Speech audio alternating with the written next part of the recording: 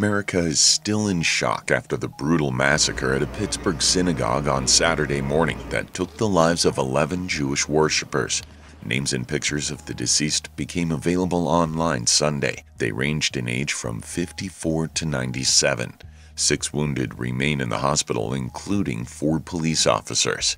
Dr. Jeff Cohen, president of Allegheny General Hospital, helped treat Robert Bowers, the Pittsburgh gunman who killed 11 Jews. Cohen, who is himself Jewish, is also a member of the synagogue Bowers attacked.